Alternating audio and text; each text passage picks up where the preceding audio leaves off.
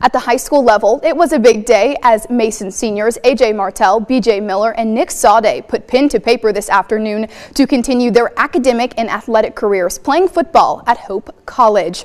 Martel finishes his Bulldog career as the all-time leading rusher in Mason football history, rushing for over 4,500 yards and finishing second in school history in all-time career scoring with 74 touchdowns.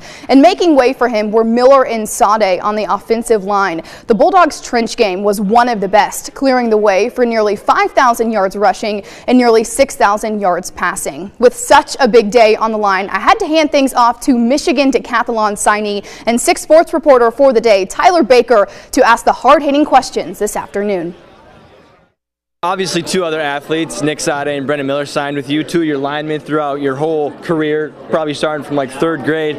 Those 2 guys helped you get your career rushing mark here at Mason. What does it mean to know you guys can potentially continue running behind those guys at the next level? You know, it means everything. You know, you build that bond in high school, and I trust those guys with my life pretty much during the game, and now I know I'll have 2 guys I've already built the bond with at the next level, so you know, I'm going to feel pretty comfortable running the ball, I hope.